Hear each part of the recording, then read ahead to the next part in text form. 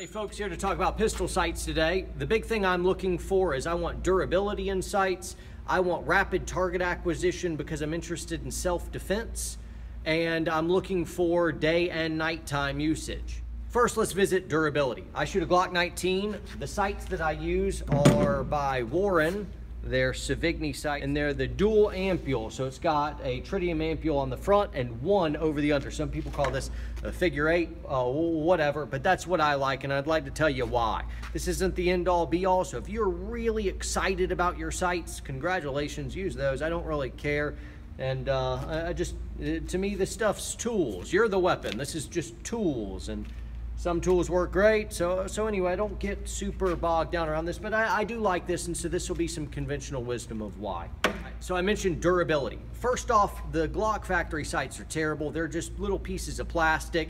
The rear sight can walk on you, and so what you can notice on some of them, in Glock 42, Glock 43 sights especially, they'll just push over and out, and so all of a sudden you're like, why am I hitting way over there? Well, probably because you're a bad shooter, but if it's not that, it may be because your sights have already started walking on. So I want sights that aren't going to move.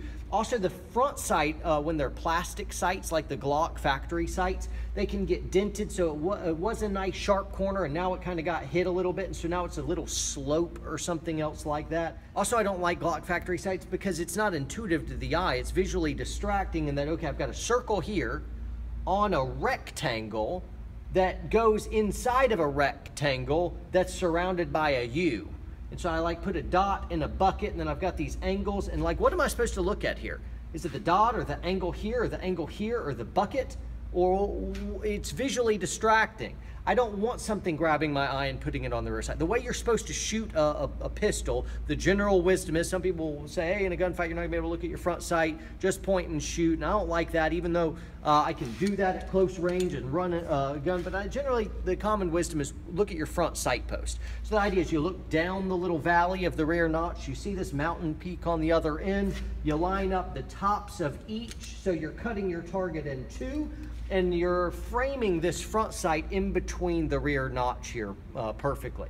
Now, what I don't want to do is look at my rear sight, and I don't want to look clearly at the target. Rather, I'm focusing with perfect visual acuity and a hard focus on my front sight, so this is really clear. This is a little fuzzy, and the target's a little fuzzy, and that shouldn't scare you. You've already identified the target as a threat, otherwise you wouldn't be pointing a gun at it. So once we're looking at a target with perfect visual acuity, I present and I switch my focus to the front sight right there at the last moment, and I can make a real good accurate shot by detecting nuance difference between my front and rear sight. And if you're looking at your target, you won't be able to see that, and you'll always be a sloppy shooter. For a Glock, you know, you have this big white U right there, and it grabs your eye. I don't want anything drawing my eye to this. I want my eye to be drawn here, and not so hard that I can't see my angles either. It's just enough to grab my attention on the front sight post and then let it go so I can shoot my angles and I don't focus on the dot. You're supposed to look at the very top corner right here on the front sight, and the very top corner right there. That's where I'm looking, is right at the top, and look at the angles, not the dot. For durability, sorry, that was a little bit of a rabbit trail. For durability, I like steel sights. These are, this is a thinner sight for rapid target acquisition. I'll visit in just a moment, but it's thinner, it's taller, and it's solid steel. It's got tritium ampule in there for nighttime, and another one here. This is solid steel as well, and if you look in the back right here, there's a little Allen key that allows you to tighten down the rear sight so that even if you hit it, it's not gonna walk any. And this front sight as well. Now, this is good for a few reasons. One, you're not going to have pistol sights walking on you and leading to inaccuracies. Two, the front sight's gonna maintain those nice rigid angles so that you can line everything up well. And then three, if you ever get injured and you have to manipulate your pistol one-handed or something else like that, I've got sharp sights which can catch on a belt or something else like that, so I can quickly get my gun up. So I want something durable that can take a little bit of a beating. These aren't pieces of art and whatnot. These are tools. You should be able to bang around. If you're having to be really dainty and fragile with your gun because it's really delicate, you need a better tool. Second thing I mentioned is I'm interested in tactical accuracy, not bullseye accuracy, which means I don't care about shooting the eye out of a crow at 200 meters with my pistol. What I care about is, okay, if I'm going to get in a gunfight and I want to stop the threat. Imagine this, if you're going to shoot someone in the heart, where do you hit them? Left ventricle, right atrium, the aorta. Oh, and many of you be like, who cares? It's the heart. And I'm like, yeah, that's the point. That's tactical accuracy. Enough to put the threat down. Somewhere in the cranioocular cavity, right here. That's where I want. And it's not super big, but it's big enough. It's got some margins, like whether it's here or here or here. I don't care, wherever. And so that's what you're looking for tactical accuracy. And if you're trying to get more accurate than that, it's a waste of time. If you're shooting a group this big, you could be faster, right? I ask people this in my pistol classes all the time. Okay, what type of group would you rather shoot? So you're gunfighting someone, and many people are like, whoa, I don't plan on ever gunfighting. And I remind them in self-defense, you don't get to choose whether you ever gunfight. The other person chooses. You're just responding, right? So anyway, you're going to shoot a group against somebody, and you can either shoot this one. One, you can shoot a group this big in 2.5 seconds, or you can shoot a group this big in 1 second. Which do you want? And many will say, oh, the 1 second. I'm like, yeah, me too. Sign me up. And welcome to tactical accuracy. Most gunfights are happening at 3 yards with 3 rounds within 3 seconds. So the precedent needs to be, yeah, we want accuracy, but we need accuracy very, very quickly under stress. And if you can't be accurate quickly and under stress, your accuracy is worthless and you're never really going to get the chance more often than not. You get it? So I need something that's really, really quick on target.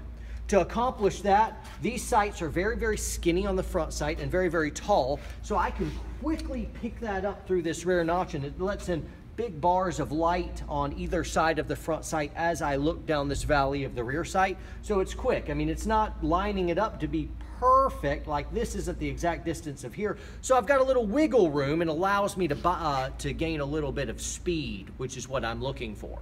Another reason I like these sights is I've got this white circle here, which is enough to grab my eye peripherally as I present. I'm looking at my target. Aha, I noticed this out of my peripheral vision, but I'm still looking at the target. Switch! And my eye jumps as soon as the front sight occludes the target. My eye switch to the front sight, grabs on it. So I like something that's loud enough like this white circle to be able to grab my attention, but I don't really like green, yellow, orange, or something, because a lot of times those colors for me are just so loud, I can't really see the angle very well. Now, if I was in broad daylight, a lot of guys use fiber optics and whatnot, and their lower sights, and they grab your attention really well, and when you're shooting steel on the move, those can be really great, but I also don't like fiber optics because one is I'm not building this for competitive shooting, and fiber optic sights are more fragile than steel sights. So it's a different mission. I'm not talking about competitive shooting. So if that's what you like and that's what your mission is, great, fantastic, love it, yay for you.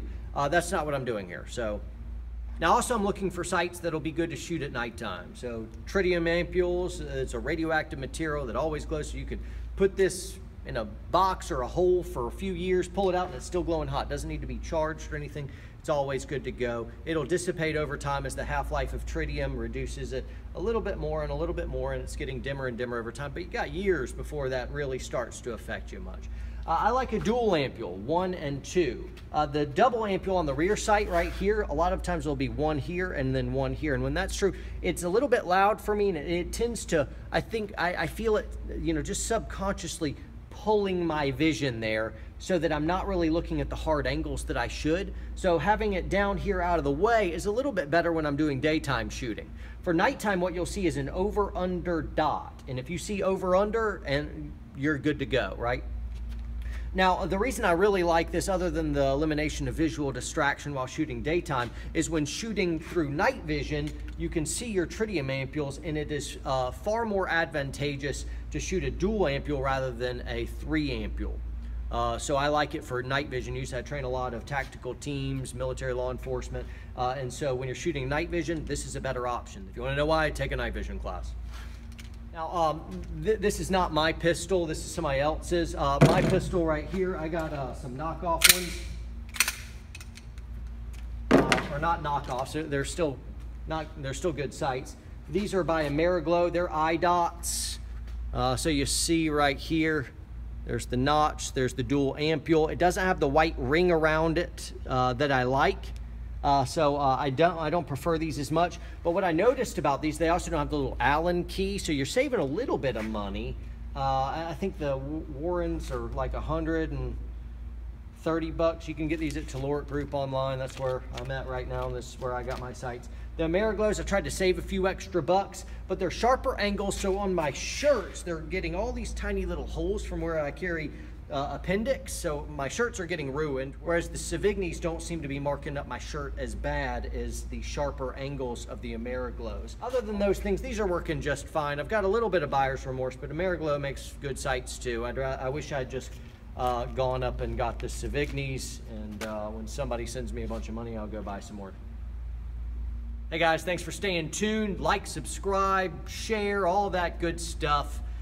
Train hard, but train smart.